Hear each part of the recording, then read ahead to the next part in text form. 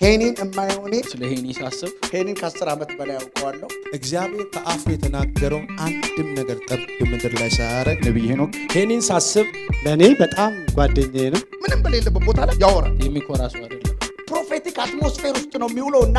አግሬሲቭ እና ቦልድ የሆነ ስፒሪት ውስጥ አለ ያበሻ መንፈስ አይዋጋው በጣም ጊቨር ነው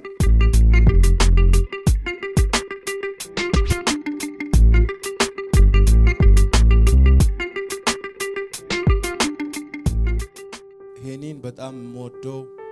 የማከብረው የእግዚአብሔር ሰው ነው የዛሬ 7-8 ዓመት አዋሳ በመምጣት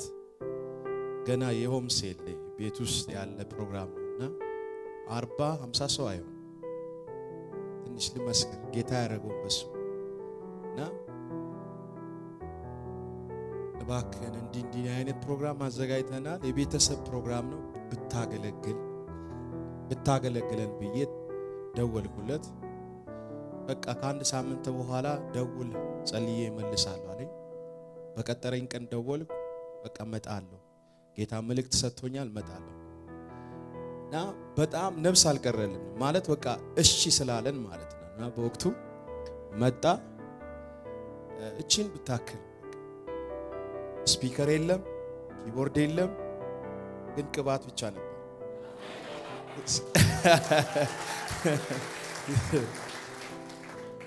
ሄኒ መጣ ከመምጣቱ በፊትኛ ደግሞ ምሽግ ገብተን ነው የጠበቀው እግዚአብሔር ተአምር እንዲያረግ ማለት ነውና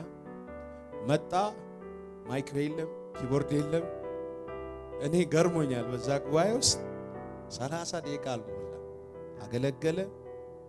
ሚገርም እግዚአብሔር ክብር ነበረ ስፒከሩ ተገዛው ኪቦርዱ ዛው ተገዛ በእውነት ነው የምላችሁና ተዚላላ እኔ በጣም የሚገርም ሚራክል ሆነ ጸለየልኝ እግዚአብሔር ስለፊት ላይ ስላለው ነገር ጌታ በሱ አልፎ ተናገረኝ በጣም የሚገራርም ትንቢት ነውና ቪዲዮ አለች እስካው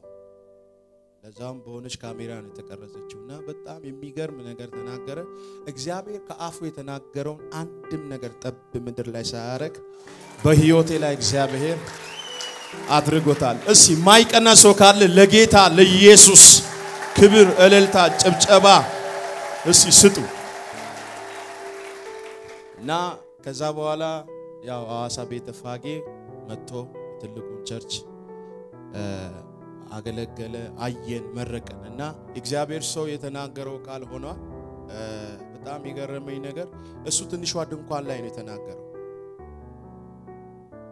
እሱ ያኔ ትንሿ ድንኳን ላይ ነው ስለኔ ዲስቲኒ የተናገረው እግዚአብሔር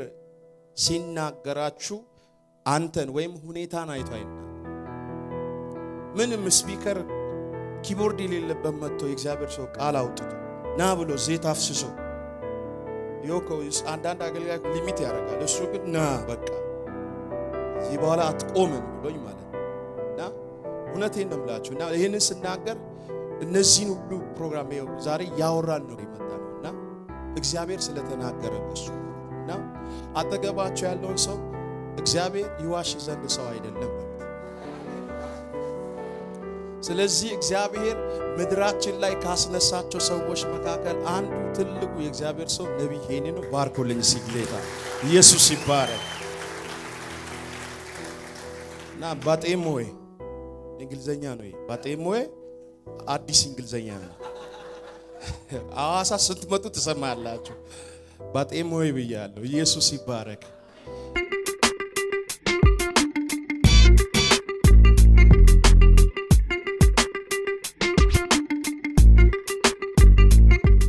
ቮልካኖ ማለት ምን ወጣቃላችሁ ቮልካኖ ወይም እሳተ ገሞራ ማለት ምድር ውስጥ ያለ እሳት ወደ ላይ ወጣለው ሲል ምድር ደግሞ አትወጣም ብላ ስትይዘው እሱ ደግሞ ወጣለው ሲል በሚፈጠረው ነገር ምድር ውስጥ ያለ እሳት ኃይሉ ይበዛና ምድርን ሰንጥቋት ይወጣል የዛን ጊዜ ቮልካኖ ይባላል ኢየሱስ ጌታ ነው ወይም ደግሞ እሳተ ገሞራ ማለት ሄኒን የማይሆኔ እንደዚህ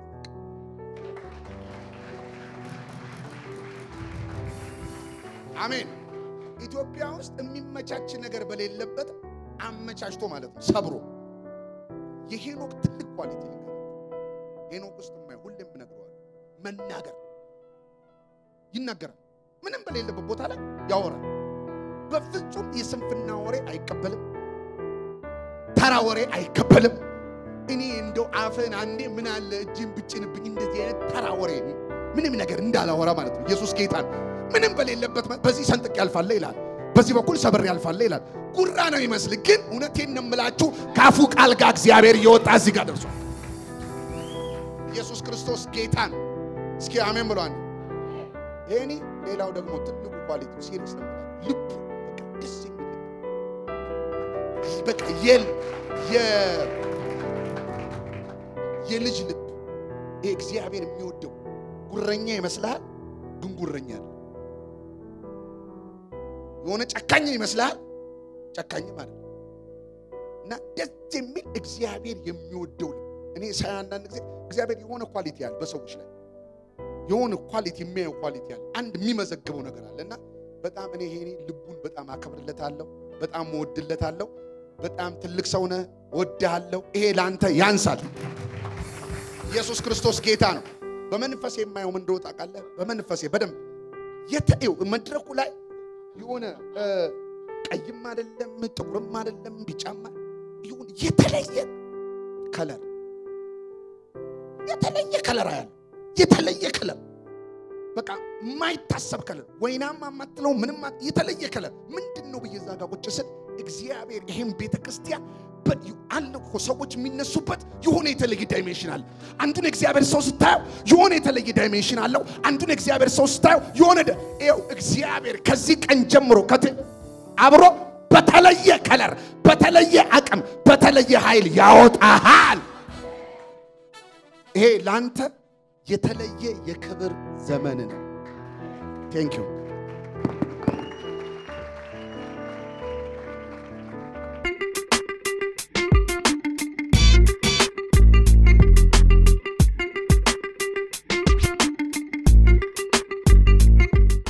አንድ የፋኖስ መብራት በስራ የኮራ ሚል ግጥም አለ ድሮ እንዲህ ሲል ተጣላ ከብርጭቆ ጋራ እኔንም ፋኖሱ ብርሃን የምሰጥ ጨለማን አጥፍቼ የምገላልጥ አንተ ግን ፊቴ ዝም ብለህ ተደንቅረ ምናም ብሎ ፋኖሱ ብርጭቆ ልክልኩን ሰድቦት ብርጭቆ በዛው ሄደ እና ብርጭቆ ገለል ያለ ቀን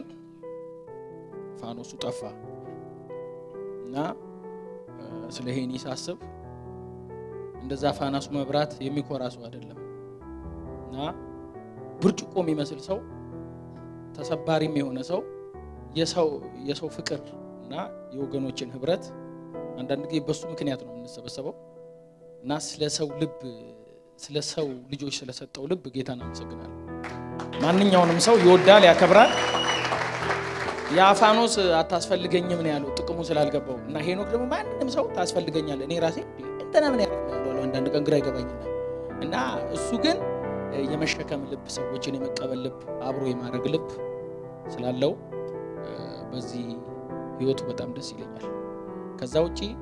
ሄኒ በጣም ጊቨር ነው የመስጠት ህይወት ያለው ሰው ነው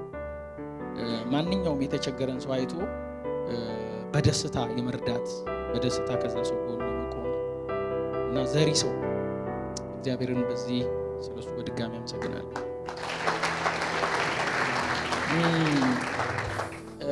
እነዚህ ሁሉ አገልጋዮች አንዳንዶቹ ምናልባት ላይ ጠራም ይችላል ዝም ብለው ደስ ብሏቸው እንደመጡ አስባለሁ ግን እሱ የዘራው ዘር ነው በያስባለሁ ምንድነው አንዳንዴ ፕራክቲካሊ በሰው ቦታ መገኘት አለ መገኘቱ ሳይሆን በሌላ ሰው እድገት ሲደሰት አይዋለሁ እንትና እንዲሆነለት ምናምን ይላልና ሲናደድ አይቼው አላውቅም አንዳንድ ሰው ደግሞ ሆነለት የተባለ ቀን እቺ የድሮ ማንቆርቆሪያ ይልና እንትን ይላል ይገነፍላልና ሄኒ ላይ እንደዚህ አይነት ደስታ ስለማይ በሰዎች እድገት የሚደሰት ስለሆነ እና በዚህ ምክንያት እኔ ብዙ ጓደኞች ኖረውኝ አንዳንድ ነገር ማትደሰቱበት ነገር ሊኖር ይችላል እሱን ግን ሁሉ ጊዜ ነው መፈልገው አጠገቡ ሲሆን የማበረታታት ኢንካሬጅ ማድረግ እንደ አይነት ልብ ነው ያለው ሄኒ ላይ ያየሁት እና እንደ ፋኖስ መብራት ኩራት አይቼበት አላውቅም አሜን አትሉ ከዛ ውጪ ዛሬ በጣም ደስ ያለኝ ማለት ነው በጣም ደስ ያለኝ ሁሉም አገልጋይ እዚህ ተሰብስቦ በወንድሜ ደስታ ላይ በዩኒቲ እንደዚህ አንድ ላይ የሰው ደስታኛ ደስታ ሲሆን በጣም ተደስቻለሁ ጮክ ብላችሁ አሜን አንዳንዴ ስራችንም አገልግሎታችን አሁን ይሄን ያገልግሎት ከሁሉም ይለያል አይደለም ዳንሱም ይለያል እንትኑም ይለያል አነጋገሩም ይለያል የኔ ይለያል የፓስተር ዲቭ ይለያል ብዙ ሰው ኤክስፔክት ማለት ለምን ሰው ሁሉ ታጫፍልቁ ዳይለት አይሆንም ብሎ በቃ እንደ ቢያ29 ሳሙና ተቆርጦ ዘሴ እና ምንድነው እንደዚህ የሚያስብለን እና ልዩ ነገር እኛ ውስጥ አለ ግን በዩኒቲ አንድ አገልግሎት እንሰራለን አንድ ኪንግደም እንገነባለን እኔ ሄኖክን መሆን አልችልም ሄኖክ እኔም መሆን አይችልም የሚያመሳስሉ ቅድም እንደ ኢምፓርቴሽኑ የሚያመሳስሉ ነገር ቢኖርም በጭራሽ የተለያየ አይነት ነገሮች ይኖርናል እጅ ግራ አይሆንም እግር እጅ አይሆንም ስለዚህ ልዩ ነው እንጂ ለአንዱ አካል ነው አንዱ እንደ እግር ነው አሜን ነው አንዱ እንደ እጅ ነው አንዱ እንደ አፍንጫ ነው መነጽር የሚያረግ አፍንጫና ጆሮ ነው ያዝ ተረባርበው ሁለቱ ናቸው የሚይዙት ተጠቃሚ ግን አይን ነው አያገባንም ብለው ቢወረውሩ ገደል የሚገቡት ዘሴም ዘሆል እንትን አክቹአሊ እንደዛ ነው የሚሆነው ግን ገብታችኋል አይደለም ያልኩት መተባበራጭ አንዱ እንደዛ ሚዛለ አንዱ እዚህ ውስጥ ልዩ ነው እንጂ የእግዚአብሔርን ኪንግደም ነው ስለዚህ ለአንዱ ለሆነለት ነገር ስንደሰት እግዚአብሔር ደግሞ ለሁላችን መልካም ያደርጋል ይሄ ጂፒኤስ የአካሉ ነው አሜን ስለዚህ በጣም ደስ ብሎኛል ለእግዚአብሔር መንግስት ኪንግደም አንድ አስተዋጽኦ ስለደረገ ማለት ነው ጌታና መሰግናለሁ ወዳሃለሁ አይ ላቭ ዩ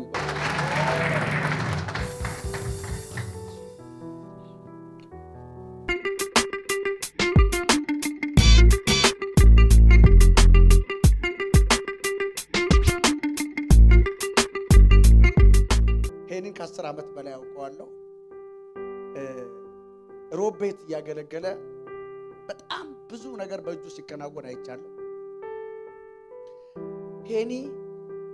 በጣም የሚያስደንቀው ነገር ባገኘሁት ቀን ሁሉ ሪቫይቫል ውስጥ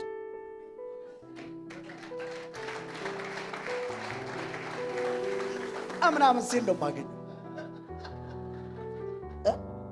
ወደተኝ ነው የምነግራችሁ በቃ ምናምን ይላል በቃ ሄኖክ ሳይለንት የሆነበትን ቀን አላየው በጣም ይሄ ማለት ህልውና ውስጥ የመኖር አቅም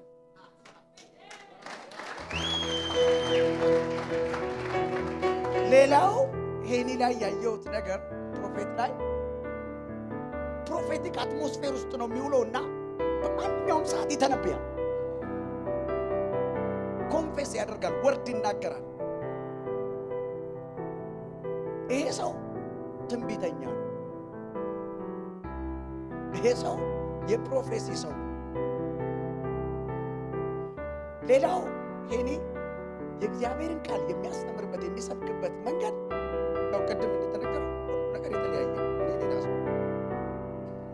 ሄኖክ ሰበከ ማለት ወንበሩ ራሱ ያወራል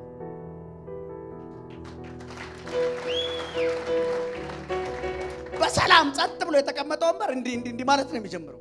ይሄ የሚገርም ቅባት የመጨረሻው አራተኛ ሄኒ በጣም ሰው የሚወድ ሰው በጭም ሁሌም ካንተ ጋር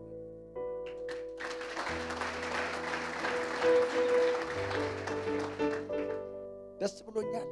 ደግሞ በጣም ወዳት ማከብራት ባለቤቱ ሃይሚ ያለች ሃይሚ እግዚአብሔር ይባርክሽ ሃይሚ በጣም የጸሎት ሰው ናትና ከአንድ ትልቅ ሰው ጀርባ አንድ ትልቅ ሴት አለች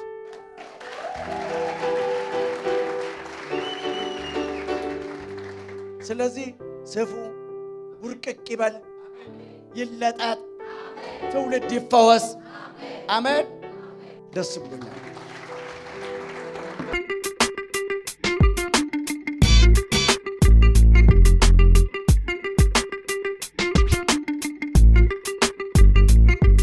እኔ ይሄንን በሁለት ከፍዬ ልናገር አንደኛው አገልግሎቱን ነው ሁለተኛ የግል ባህሪው ነው የግል ባህሪው እኔም ልክ እንደ ሌሎቹ ጓደኛዬ ነው ለኔም ነብይ ሄኖክ ከ10 አመት በላይ ነው ማቀው በግል ባህሪው የፍቅር ሰው ነው ጊቨር ነው በኔ በአገልግሎቴ ውስጥ ስለማቀው ነው እና በግል ህይወቴም በመስጠት አቀዋለሁ በፌሎሺፕ በሪሌሽን ሄኒን አቋል ነውና በግል ህይወት ውስጥ ብዙ ኳሊቲዎች ብዙ መልካም ነገሮች አሉት እና በዚህ ደስ ይለኛል ሌላ ያው እንኳን ተከናወነልህ ብቻ ሳይሆን እምለው የ21ኛው ክፍለ ዘመን ቤተክርስቲያን ከሜጋ ሴታፕ ውስጥ እየወጣች ወደ ቨርቹዋል እየገባች ነው ብዙ ሰዎችን ለመድረስ የቨርቹዋል ሴታፕ ነው ያለው አሁን ብዙ ሰዎች ቁጭ ብለው ቸርችን የመካፈል አገልግሎት ብዙ ላይ ኖራቸው ይችላል በዩቲዩቦቻቸውና ኦንላይን በሆኑ ነገሮች ነው በቨርቹዋል ነው ቸርች በጣም እየሄደች ያለችው ስለዚህ እግዚአብሔር ይሄንን ፌዝ ይሄንን ሌቭል ይሄን ቤተክርስቲያን በዚህ መልኩ በማሻገሩ አንድም ደስ ይለኛል በሁለተኛ ደረጃ የቨርቹዋል ቸርች ሰርቪስ ነው እና እኔን ጨምሮ ሁላችንም በዚህ አገልግሎት ውስጥ ሁላችንም እጃችንን መክተት አለብን አሁን በዚህ አገልግሎት የሚታየው ጂፒኤስ አይደለም ሄኖክ አይደለም ክርስቶስ በሁላችን ያለው ክርስቶስ በዚህ አገልግሎት ውስጥ ሆኖ ይታያል ስለዚህ ሚኒስተር ስናረግ ግለሰብ አይደለም ሚኒስተር ስናረግ ዲኖሚኔሽን አይደለም ሚኒስተር የምናረገው ክራይስትን ነው ስለዚህ በዚህ አገልግሎት ሁላችንም መትረፍ አብረን መቆም አለብን እኔን ጨምሮ እኔ እንደ ግለሰብ እኔ እንደ ቸርች ከዚህ አገልግሎት ጋር ከዚህ ከቨርቹዋል ሚኒስትሪ ከቴሌቪዥን አገልግሎት ጋር አብረን እንቆማለን በተለይ ደግሞ ሚኒስትሪውንና አገልግሎትን ሳስብ ሁለት ነገሮችን በሱ አገልግሎት ውስጥ ያለው አንደኛ የማየው የሐዋርያው ጳውሎስ አይነት ባህሪ አይበታለው በጸጋ ላይ መደገፍ ሁሉንም ነገር ሁሉ ጊዜ ስመለከት እሱ ሳይሆን በሱ የሚሰራ ጸጋ ላይ በጣም ሲደገፋ ያለው እና ብዙ ጊዜ በአገልግሎቱ ራሱን ሳይሆን ክራይስትን በሱ የተቀመጠውን ግሬስ ብዙ ጊዜ ሲያጎላ ይሄንን ተመልክቻለሁ በሁለተኛም አግሬሲቭ እና ቦልድ የሆነ ስፒሪት ውስጥ አለው እንግዲህ አንዳንዱ ነገር ስጦታ ስለሆነ የምናወራው ሚኒስትሪያል ጊፍቶች ነው ይሄን የሰጠ ጌታ ነው ይሄንን ስጦታ ጌታ ቢሰጥም የሰጠው አየር ላይ አይደለም ሰው ውስጥ አድርጎ ነው መጽሐፍ ቅዱስ እግዚአብሔር ሰጠ የሚለው ስጦታዎችን ማንኛውም ነገር ልጅ ውስጥ አድርጎ ነው ሁለተኛ ነገር ደግሞ ሚኒስተሮች አድርጎ ነው አገልጋዮች ውስጥ ነው ስጦታ ነብይነት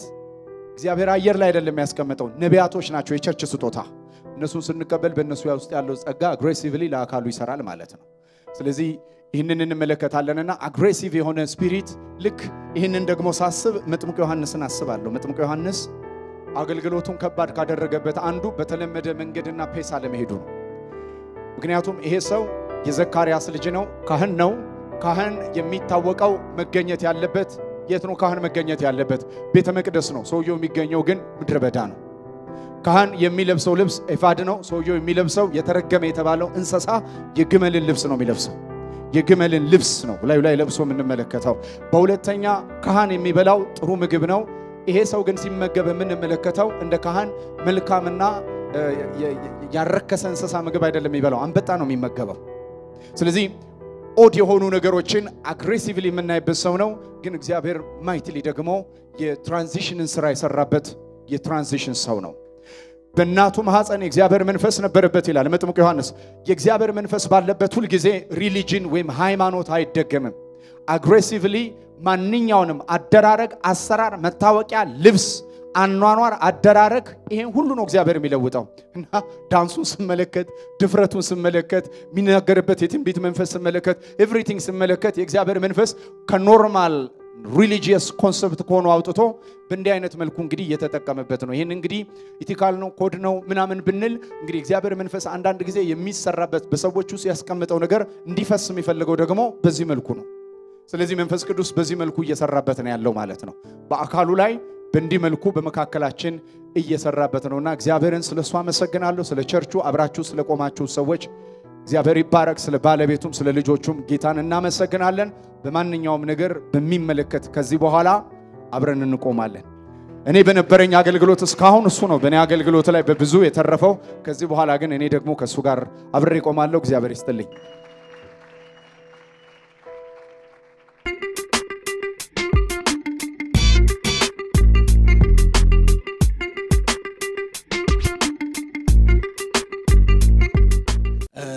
የዛሬውን ሴሪሞኒ ሳስብ አንድ የሰማሁት ነገር መጣብኝ እና አንድ ሰው እሱ በህይወት ባለበት ሰዎች እየተነሱ ሲያመሰግኑ ልክ እንደ ዛሬው እንደ ነብይ ማለት ነው ግልጽ ነው ደፋር ነው ቅን ነው ጊቨር ነው እያለን ስንናገር እንደነበረ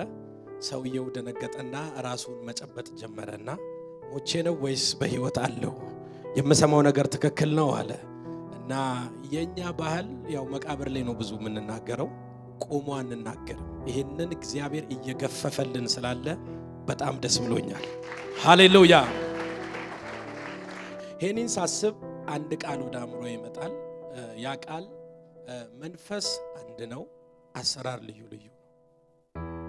ጌታ አንድ ነው የጸጋ ስጦታ ደግሞ ልዩ ልዩ ሁሉ ጊዜ ስለሱ ሳስብ በውስጡ የተቀመጠው ለየት ያለ አትሞስፌር የሚፈጥር የሚያነሳሳ በል ሂድ ቀጥል የሚል ስፒሪት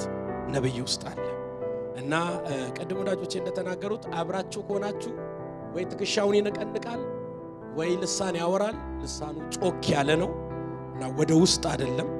ነገሩ ሁሉ ግልጥ ነው እና ያበሻ መንፈስ አይዋጋው እግዚአብሔር ይባርክ አጨብጭቡለት እስቲ ሃሌሉያ በርግጥ ስላንተ እግዚአብሔርን አመሰግናለሁ እግዚአብሔር ይሄንን መንፈስ ያብዛል አሜን አሜን ሰው ውስጥ ያለውን ጸጋ ያከብራል በሰዎች ውስጥ ያለውን ግሬስ በጣም ያከብራል በርግጥ አንዳንድ ሰዎችን ውጫቸውን አይታችሁ ጀጅ ታረጋላችሁ ወደ ውስጥ ግን ስትገቡ ሌላ ናቸው ስለዚህ ሄኒ በጣም ውስጡ መልካም ነገር አለ ድንቅ ነገር አለ ቀጥል ግፋበት ከሄኖክ ህይወት ያየውት ከነብይ መናገር ነው የነብይ አፉ ነው የተቀባው ስለዚህ አንደበቱ ላይ እግዚአብሔር ሲሰራ አይቻለው በእኛ ቤተክርስቲያን ሪቨር ኦፍ ላይፍ ብዙ ጊዜ መጥቶ አገልግሎናል ከአፉ ጋር ጌታ ሲሰራ የሞተ ጉባኤ ሲነሳ መፍዙስ ሲወጋ ሰው ላይ ኢንስፓይሬሽን ሲፈጠር በትክክል እኔ ምስክር ነኝ ስለዚህ ስለ ጂፒኤስ ቲቪ በጣም ደስ ብሎኛል ፓስተር አማረ እንደተናገረው ጊዜው ሰው ሁሉ ወደ ኦንላይን የመጣበት ነውና እንግዲህ ወደ ዓለም ሁሉ ሄዱ ወንጌልን ለፍጥረት ሁሉ ምን በሉ ስበኩ እርግጠኛ ነኝ ነብይ ከዚህ ዓመት በኋላ 80 ዓመት ቢጨመርለት በአገርና በሁሉ ዓለም በሮም ነድቶም ሮጦም በአንድ ጊዜ ማዳረስ አይችልም አሁን ግን እግዚአብሔር የሰጠው አክሰስ እዚው ሩዋንዳ ላይ ሆኖ ሳያስፈቅድ እያንዳንዱ ጓዳ ይገባል ጊዜው የወንጌል ነው ቴሌቪዥን ማለት ትልቅ የወንጌል ማሰራጫ ነው ስለዚህ ይሄንን ኢንከሬጅ እንድታረጉ እንድትደግፉ እጁን እንድታበረቱ በጌታ ፍቅር አሳስባለሁ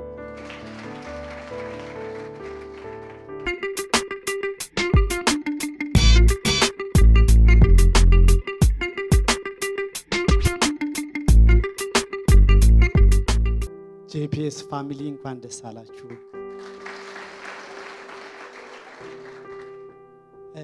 ጂፒኤስ ቴሌቪዥን ሲወለድ ትዝ ይለኛል የተወለደው በነብይ ሄኖክ ልብ ውስጥ ነው እና የተወለደ ቀን አማከሪ ከአመታት በፊት ከሁለት አመት ከምናምን በፊት ነው ውጭ ብለን ቲቪ ሊጀምር ነው አለኝ ከዛ ያው ካለ ይጀምራል እንግዲህ እና ያን ቀን እንደሚጀምር አውቄ ነበር ዛሬ ደግሞ ያው አካል ለብሶ ስላየ ነው ደስ ብሎኛል ፕሬዝ ጋድ ሃይሚዬ እንኳን ደስ አለሽ አንቺም የተባረክሽ ነሽ በጣም ደስ ብሎናል ስለ ነብይ ሄኖክ እኔም እንደ ፓስተር አሜ በሁለት ከፍዬ ልናገር ለኔ በጣም ጓደኛዬ ነው ከጓደኛም በጣም ቤስት ፍሬንዴ ነው በጓደኝነት የጓደኝነት ኳሊቲ አለው እና በቃ በጣም ነው የሚወደኝ ብዙ ጊዜ እኔ ሁሉን ሰው ወዳለሁ አለው እንትና ይወደኛል ብዬ መናገር አልደፍርም ብዙ ጊዜ ከወደደኝ እንገር እና ግን በነብይ ሄኖክ በጣም ደስ ይለኛልና በቃ ሲያየኝ ራሱ ፈገግታው ራሱ ደስ ይለኛል እና በጣም ወዳለሁ ነብይ ሄኖክ እንኳን ጓደኛዬ ሆንክ በጣም አከብራለሁ እንደዚሁ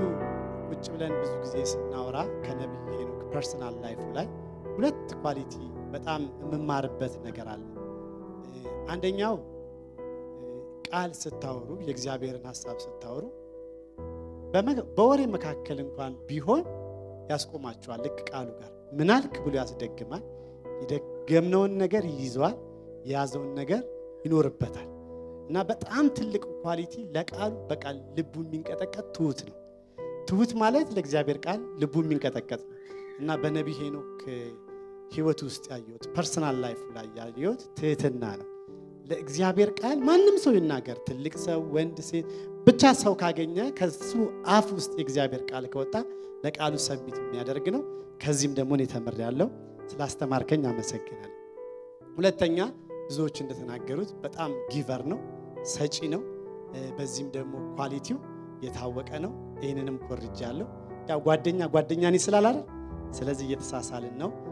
በዚህ ፐርሰናል ላይፉ ላይ ይሄንን ነገር ነው ያየሁት በጣም ስለ አገልግሎቱ ደግሞ አንድ ነገር ስናገር ከነቢያቶች የማደንቀው ከመጽሐፍ ቅዱስ ላይ ካሉት ነቢያት ፐርሰናል እኔ የማደንቀው አንድ ነብይ አለ ሕዝቅኤል የሚባል ብዙ ነቢያቶች እንዳሉ ታውቃላችሁ ግን በጣም ደስ የሚለኝ ድፍረቱ አንድ ቀን እግዚአብሔር መጣና ሁሉ የደረቁ አጥንቶች ምናምን አሳየውና እንዴት ነው ይሏል ያላቀም ከዛ እግዚአብሔር ነገረው ካላወቅ ልንገር ያለው እነዚህ አጥንቶች በቃ በህይወት መኖር ይችላሉ ካልከማ እኔ ያንተ አፉኝ እናገራለሁ አለ እነዛ የደረቁ አጥንቶች ህይወትን ብቻ ማግኘት ሳይሆን ሰራዊቱ ለዛ ቃል ተናገረ ነብይ ሄኖክም ልክ ከሱ ጋር ነው ማመሳሰል ምንም የደረቀ የሞተ ነገር አይመርጥም ይናገራል የሚናገረው ነገር ደግሞ ይሆናል እና በዚህ አገልግሎት ውስጥ ያላችሁ በጣም የታደላችሁ ናችሁ በየቀኑ እየለመለማችሁ ነው ማለት ነው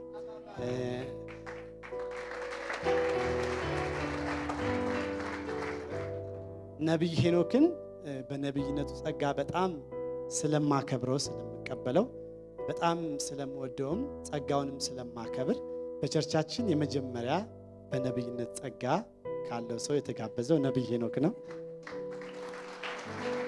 ከዛ በኋላ